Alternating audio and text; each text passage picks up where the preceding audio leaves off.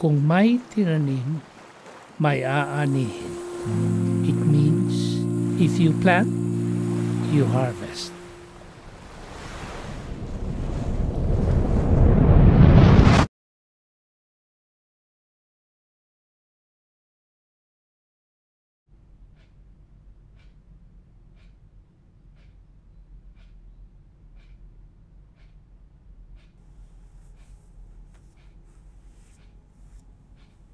"12 midnight.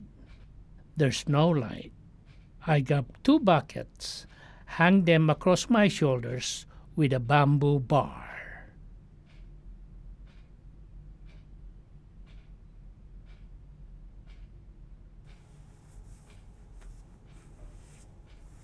We walk in the dark to the well and fill our buckets with drinking water.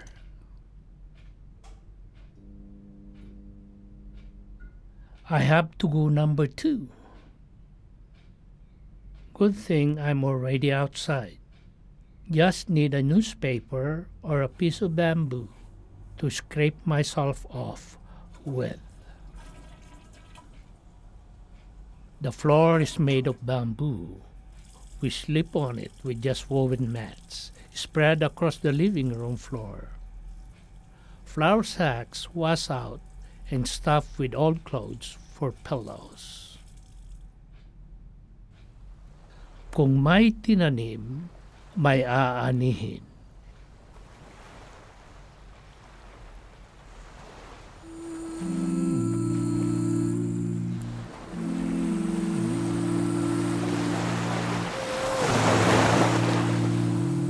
It rains often.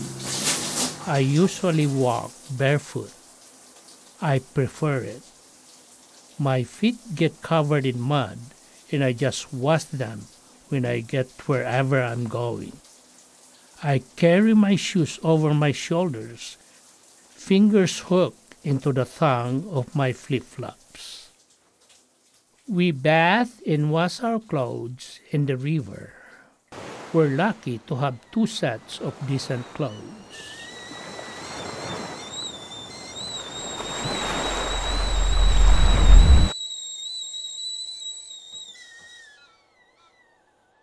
I know I want to marry her when I met her while she was going to nursing school.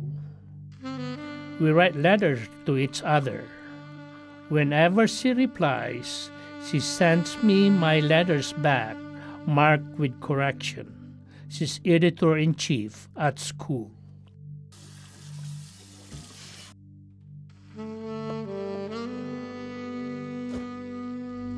There's an ad in the local paper recruiting Filipinos in the U.S. Navy. So I applied and my call card comes in the mail a few months after. I haven't even graduated high school yet. There are 1,700 of us when I showed up. There are tests, written, oral interview, and physical exam. By the end, I'm still standing with only 23 other guys. My position is a steward because it's the only job I'm allowed to do. I see mostly Filipinos, few Guamanians, and few Black Americans in our rank. I'm told these positions used to be reserved for black men, but it's frowned upon now because of the civil rights movement. Filipinos will have these jobs now because of the contract between the U.S. government and the Philippine government. I can be a perfect sailor, ace my tests, but we see the system is built to make it impossible for stewards to climb the ranks. Kung may tinanim, may aanihin.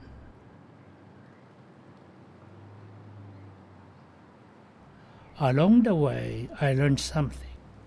I am a slow learner, but I can also tell myself that the only difference between me and someone smart is that I just have to work twice as hard.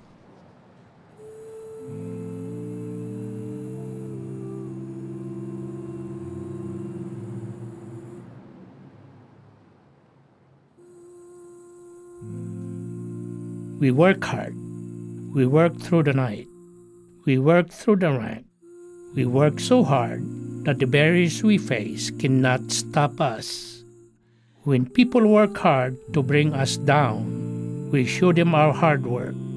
I started picking up tennis balls for Americans on a U.S. Air Force base in Baguio City, Philippines, when I was 12 years old.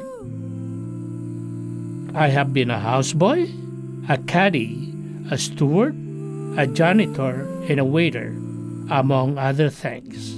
Our family started renting room in South Philadelphia and climbed our way to our own home in San Diego.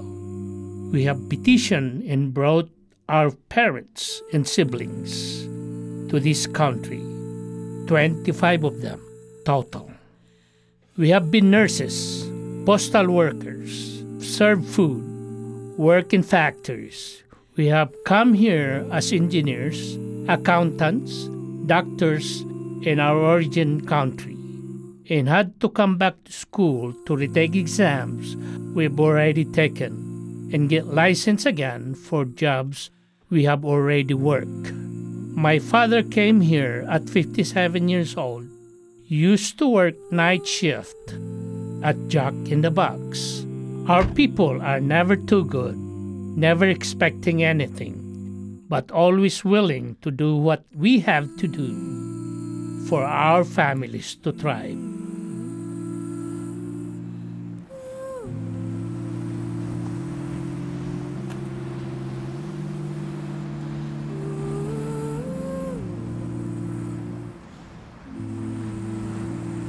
We have struggled. I am full of mistakes, but we have kept our struggles to ourselves, so you wouldn't grow up thinking that you are different or any less capable. But even in my old body, I can still learn from younger generations. It's time we share our stories. People can hate you. People can even lay their hands on you. But we can push back with love. We can use our hands for hard work. We can, because it is who we are.